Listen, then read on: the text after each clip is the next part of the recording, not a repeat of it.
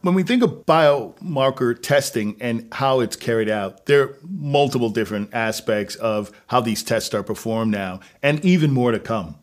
The traditional example, particularly in lung, is that you go to your doctor, they see a spot or they see some tissue that looks abnormal, and they get an actual tissue sample. From that tissue sample, which can be given from something as easy as a bronchoscopy, which means that they have a scope with a little camera. It goes down your nose and it goes down your windpipe into your lung. And actually, they're able to then guide with some precision, being able to take tissue. There's other ways of getting the tissue. You have something called VATS, which I know most patients are probably familiar. They've heard the term, but never understood that it meant video-assisted thoracoscopy. That's a big fancy way of just sort of saying that they essentially go in between your ribs and make a little hole. And then again, with a very skilled surgeon, they're able to guide it the entire way, see where to take tissue from. So the question comes, now that you have the tissue, are there other ways? Well, we're talking about circulating DNA as being biomarkers. And there are other ways of getting biomarkers through urine and spit that are non-invasive. So the big category is biomarker testing. How's it carried out? Two big buckets. There's the non-invasive, meaning that you can do spit, blood, or urine. And then there's the invasive. Now, once these things are taken, people talk about, well, then how are they analyzed? Well, they have to go to pathologists and really big groups that work together that analyze these data. So you have things where you have multiplex biomarker panels, which they might run 96 to 120 different samples and look at very different biomarkers of what your tissue responds to. They may actually have what's called a smaller panel. And we know that the common mutations that we worry about in lung cancer are ALK and EGFR and KRAS. And so depending on where you go, all testing is not the same. It's important to always ask as a patient, got it? Are you doing non-invasive testing, meaning that I can do this testing without giving tissue, or is this invasive testing? And then what type of tests will you run? Now, the funny part about that is that most time we want to get a test, just like when I would take a test in high school, and you want the results that day. Well, in general, it doesn't always work that way. And so there is a level of patience.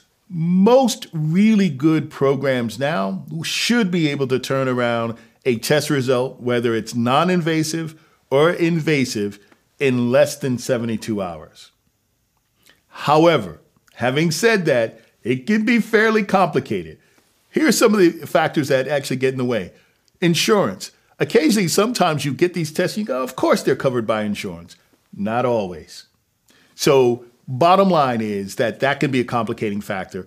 By the way, you would sort of think that these tests, when you go to a doctor in a place, that they're already made up. They have the pathologist, they have the tools, they have everything.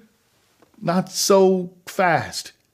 Occasionally, hospitals, as great as they are, health systems, as great as they are, sometimes will have to send these outside of their own pathology department. That's not always bad. Sometimes, as we call it, outsourcing these things to really big companies that this is all they do can actually allow us to have even more accurate testing. And the turnaround time may be a little more, but sometimes it's worth waiting. But it's the waiting after you've now had this sample that can be a frustration.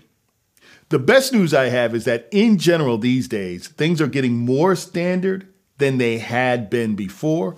But if you have a problem with waiting, here's what my suggestion would be. Call, because you are never a bother. And if you're with the health system that you're bothering them, then anyways, we can have that conversation later. It does take time to get your results. It won't be the same day. However, most of the time it's within 72 hours. And most of the results, when you don't understand it, because sometimes now we have large organizations that do this, they can inundate you with a lot of information.